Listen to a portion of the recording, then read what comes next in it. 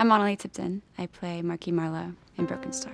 Markey Marlowe is a Hollywood starlet. She's very career-driven, and she's only known kind of the fame side of life after some really difficult things that she was put through. She finds herself answering those situations in a terrible way, and she finds herself on house arrest, where she meets Tyler Labine's character. The two of them together kind of try to resolve the issue of fame and what happens when you're knocked off that pedestal, and trying to keep her back up. And it's a really twisted psychological look on that loneliness and that fear of losing something that you've always had. I want you to punch Nick's teeth in for me. Good.